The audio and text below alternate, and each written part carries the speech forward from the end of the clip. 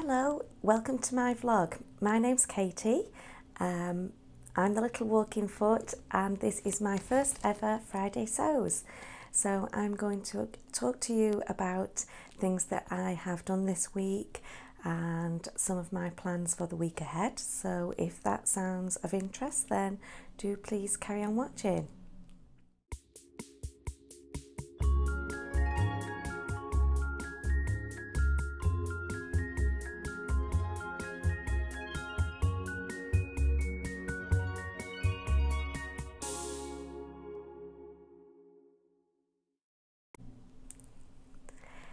So first of all, I'd like to say I'm really sorry I've not vlogged for a really long time.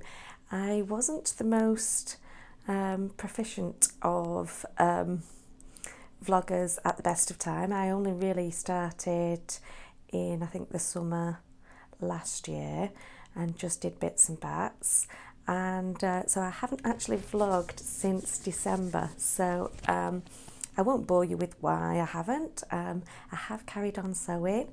I've been improving my skills and I've been enjoying watching other vlogs, and now I feel like it's time to dip my toe back into vlogging. So I was thinking and hoping that Friday Sews is going to keep me honest and keep me regular.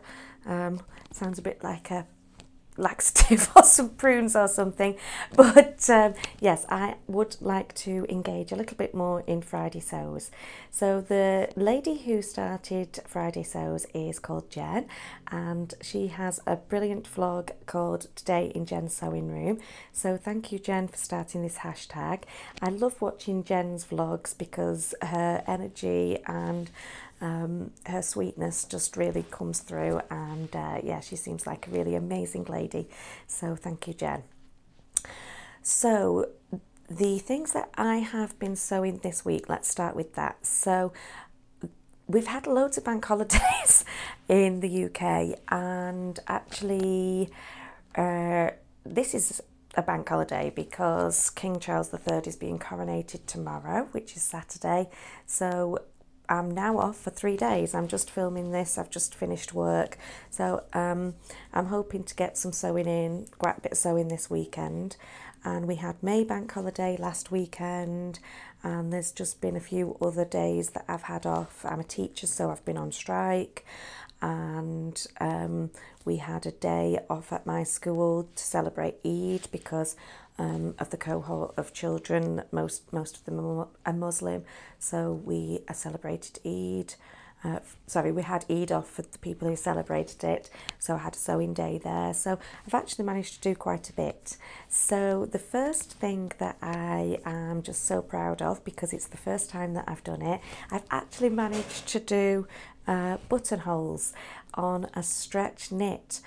First time doing buttonholes full stop, and the stretch knit, or the knit that I did these buttonholes on, was my Marlowe cardie, and I sewed this up in a beautiful pink Ponte Roma that I got from Minerva a couple of months ago.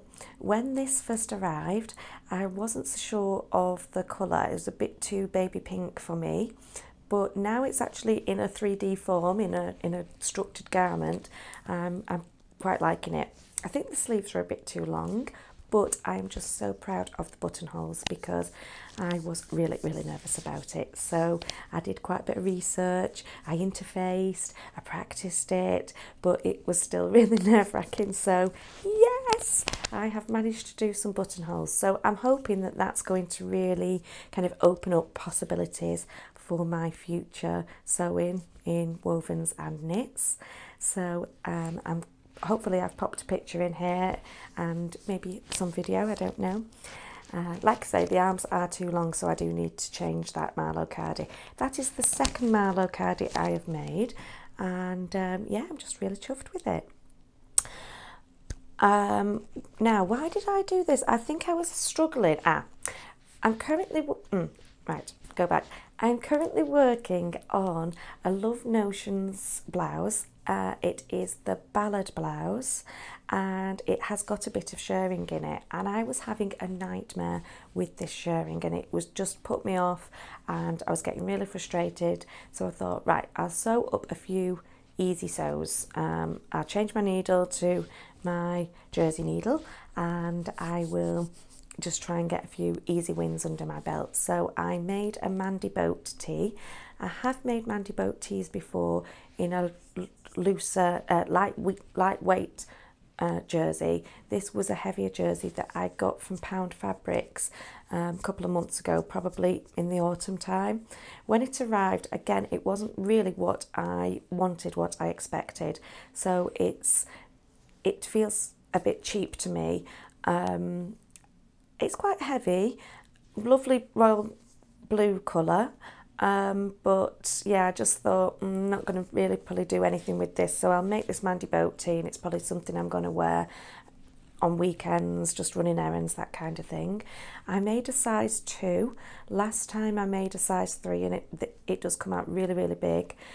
So I think it looks all right. Sleeves are a bit tight, but I've heard a few people saying about that. So that was my second make. My third make, which was a bit of an easy win, which I needed because this shirring had driven me mad, was the first time I've made this. It's the Sinclair Patterns Harper cardigan. It is a free pattern. I'd originally wanted to do this for the, what's the challenge called? The challenge about free patterns. Oh my goodness, it's gone out of my head. And Ruan runs it from Yorkshire Sew Girl, and Sam from Frugalissima. Anyway, you'll know what I mean. Oh, I can't remember. And I had planned to enter that, but time just got away from me. So downloaded the Sinclair Patterns Harper Cardi, got it printed off at Fabuloso, and yeah, I think this is going to be a great pattern. I think it might end up being a bit of a tried and true pattern for me. I made the long cardi, not the duster, but I am only 4'11", so I think the duster is always going to be too big for me, so I actually just cut out the long cardi. Now the only issue with this, with the pattern, with the fitting, is that the sleeves, they should be 3/4 length sleeves, but they're very, very wide and I'm not sure why. So I'm going to go back and watch Andrea from the Pink Door, and there's quite a few other vloggers talking about this pattern, and so I'm going to watch that and see if they've had any issues with the width of the sleeves and see if I can rectify that. Now this fabric also came from Pound Fabrics in the same purchase of the other jersey, and I'm not sure what's happened to this fabric, whether I've done something to it or whether it was an issue that I didn't realise, but it's got kind of like stripes in it. I don't think you'll be able to see it on camera. It looks almost like it's burnt or it's just a different tone of colours. So I don't know if it's been burnt on my radiator, but in all the years that I've been washing things, I've never known that to happen. So it's a shame really, because I actually think I've sewn this up all right. I think that you can see these stripes, this kind of like miscoloured stripes on the navy blue jersey. So what I'm going to do is I'm going to wash it again and see if it comes out, because it might be dust, which makes me sound absolutely terrible, but we've been having a lot of work done in our kitchen, and I thought, I wonder if I've put it on a dusty radiator, but wouldn't you think the dust had come out? So not sure. If it doesn't come out, I am thinking of getting a fabric dye and just dyeing it either, again, navy blue, or it'd have to be dark, so navy blue or black. But that's a lovely pattern and I can see me using that an awful lot. So back to my current projects. My Mandy, my Love Notions ballad blouse. oh my goodness, the shirring. Ooh, I watched a lot of vlogs, and I watched Tilly and the Buttons vlog, which briefly explains how to do it, and I watched Whitney at Tomcat Stitchery. There was quite a few that I'd watched, and it seemed that you just dropped the shearing bobbin in and away you went. You know, you have to sort of feed it through, and I just could not work out. It was sewing, but it just wasn't shirring. It wasn't doing anything. And then I watched the lovely Beck at What Beck Sews, and she was saying that she'd had the same issue. She'd gone on Instagram, and I think somebody who's shares the same name as me, called Katie, I think she's What Katie Sews, had helped Bex out. So between the two of you ladies, thank you so much. You're absolute queens. You have helped me, and I have finally managed to do some shearing. So hopefully my Love Notions ballad blouse should be on its way. So it's just got a little bit of shearing there. So it's been useful to try this new skill, and it's been interesting, but I have gone through a full lot of shearing, some shearing elastic that I got in a Sew Hayley Jane box, and yeah, it's all a learning experience, isn't it? But it's frustrating at the time. I've also completed, which I've forgot about, and I've worn it today. I made, it was kind of a bit of a chopped up Cashmerette Lygon robe, and the reason why I made it like this is because at my school today we have had a cultural day, and it's when teachers and students and other staff members at school can dress in their cultural clothes to reflect their heritage and their culture. And working in an inner city school, we have, I think, over 60 languages spoken, and so it's very varied, and there's lots and lots of different cultures, people from all over the world. So it's a brilliant day. This is the second year we've done it, and last year I just wore my clothes. I didn't know how to reflect my culture. So I am Manchester born and bred, and it's a bit difficult really with how do you reflect your British culture in clothes. I don't know if we don't really have a national dress in that way. And so this year I was determined to do something, and I decided that I would reflect my heritage in, I suppose, my history, in that I attended university because we're all trying to improve aspirations for kids, and so I wanted to show them kind of what you wear if you go to university and if you graduate. So I found my mortarboard, and I've worn my mortarboard for most of the day today. I took my university scarf and wore that, although it was really, really hot, and it smelled pretty musty. It's not been out of a box for 20 odd years, so I've been sneezing all day. And I used the Lygon robe, which I hadn't sewn before, as a little kind of gown, graduation gown. So I just bought some cheap poly cotton from Minerva and sewed that up this week. So that's in effect ended up being a bit of a wearable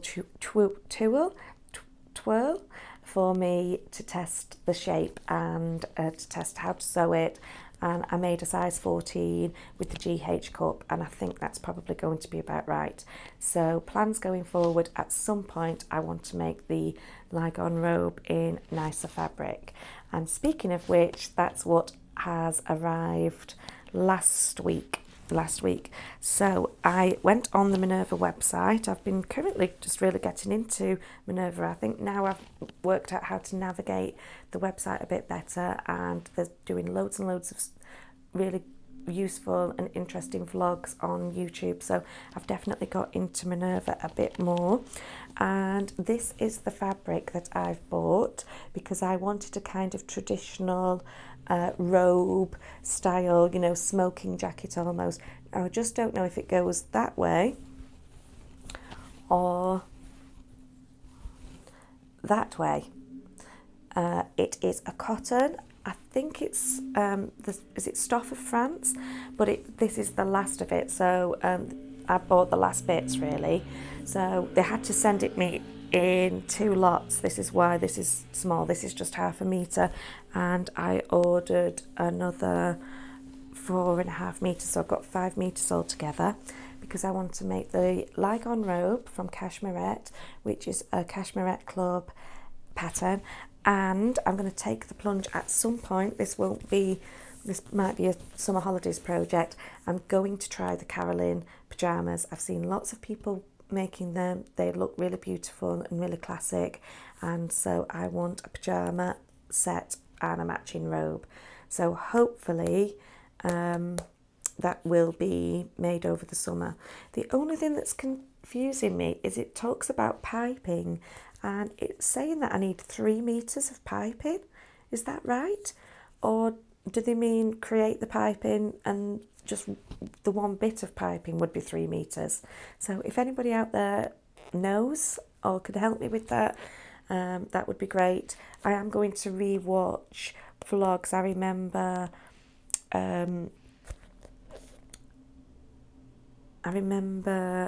Sofa Serenity, Adele, forgot your name then. Adele made some of these, and I'm wondering what she said about piping, so I just need to double check that. Now, those purchases arrived not last week, the week before, because I'm planning to do a no spend May, and so that's my kind of me made pledge to myself. I've not taken part in me made May before. I'm a new sewer really. I've not been sewing for very long, probably really just over a year for garment sewing, and I just need to just recoup some funds with having a lot of work done recently on the house. I just need to not spend any money, so I'm going to try and not buy any patterns, any fabric, and I'm not going to buy anything for myself. So luckily I've got a stash of deodorants and toothpaste and things like that that I always have on hand, and yeah, I'm going to try and not spend anything on myself. I have done no spend months before, and it is amazing just how much you manage to recoup. So hopefully, fingers crossed, that's what I'm doing with that. So I'm just double checking. I think I've more or less covered everything. So my plans for next week is finish my ballad blouse. I've already cut out a jersey dress, a Wexford, which again is a Cashmerette club pattern that I've not done before, so I've cut that out, so that should be a fairly quick sew, and it's just a kind of loose summery dress that I'm going to hopefully wear for work. And then because I have now feel that I can tackle buttonholes, I'm going to try the Wren dress from Chalk and Notch, which is a pattern I've had for a long time, and I've just been so kind of hesitant to try it, but I'm not going to be scared of buttonholes. Last thing to tell you about is I've got a new little visitor to my sewing room, and here he is. So my partner bought me this little teddy, and I've called him Tiny 2 because the story behind it is we found one outside.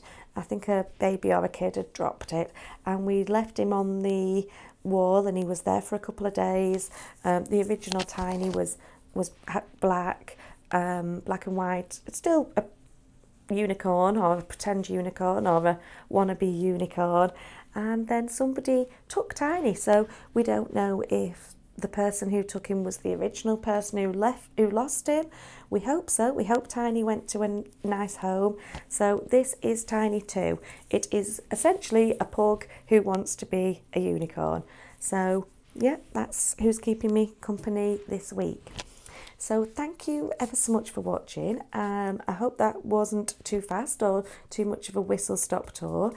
Like I say, I really do hope to be a little bit more consistent with my Friday sews, so it's wonderful to join the Friday sews community.